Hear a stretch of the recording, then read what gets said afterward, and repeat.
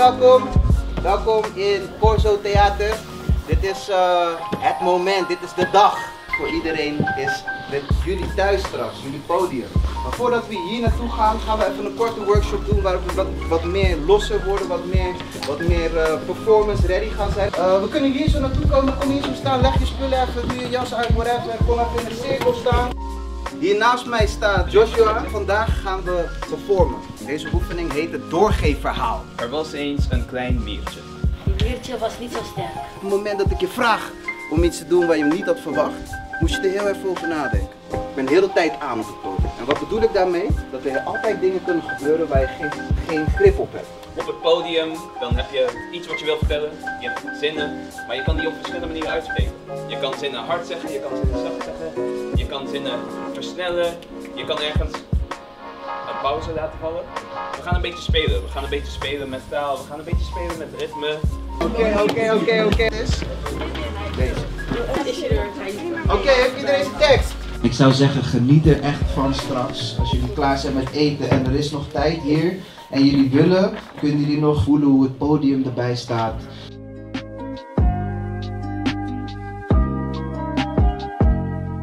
Jawel, mooie mensen. Hoe is het met jullie? Juist hem, kijk, dat is die energy. Hier zo zitten de strijders, hier zit allemaal het support. In deze lessen heb ik onwijs veel gezien. Ik heb mensen zien groeien, ik heb mensen zien ontwikkelen, ik heb mensen meer naar buiten zien komen. En van misschien wel wat angstig naar zeer moedig, want het heeft moed nodig om vandaag hier zo te staan. En ik vroeg er net, voordat we hier verzamelden, zei ik, hey, wie wil als eerste? En Luca, die zei gelijk, doe mij maar. Geef deze man een extra applaus omdat hij de eerste is. Mag een applaus voor Luca! Hey, long time no see! Nou, dus, je weet toch die toets die je voor Nederlands krijgt nog. Probeer alsjeblieft beter daarvoor te leren. En probeer toch ook nog naar jezelf te kijken in de spiegel en te denken, oh wat ben jij toch een goed joh. En probeer jezelf te zijn, want we weten allebei dat als ik dat doe het altijd goed komt, dank u wel. Het is alsof ik de WK heb gewonnen. Tranen komen niet door verdriet, maar blijdschap. Ik ben blij en blijf blij. Hoe ben je op dit gekomen, zeg maar? Waar heb je het over in je gedicht? Ik heb het over blijdschap. Ja, dat kon ik wel horen. Mijn omgeving wordt wazig. Hectisch kijk ik om me heen. Ik zie hoe gezichten voor mijn ogen en omscherpe massa's vormen. Er valt een steen van je hart en je ligt er helemaal vanaf.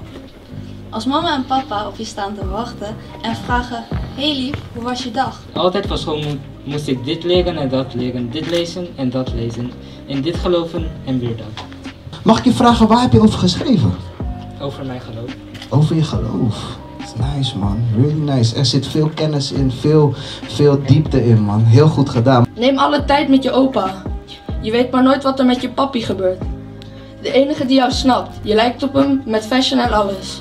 Mijn oma vergat mij. Noemde mijn moeder zusje.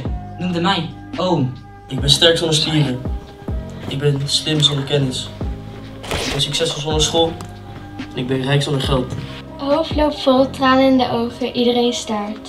Waarom is het zo speciaal? We doen het toch allemaal? Het is stil. Het zijn de mensen om me heen. Het zijn de dingen die ik bezit. Het zijn de dingen die ik heb bereikt. Het is fleurig. Het is een blijheidskick. Wat is het fijn om thuis te zijn. Samen met de mensen waar ik van hou.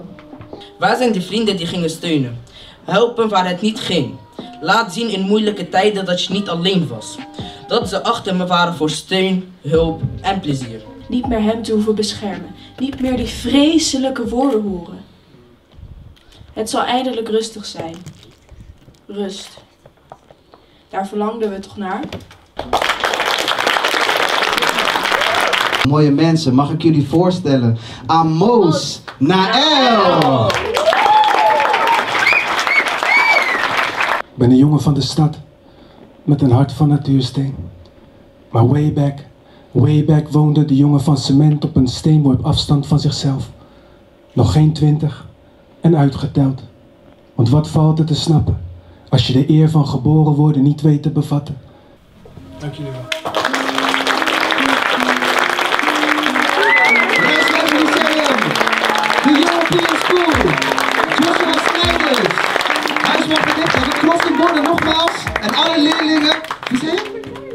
mij.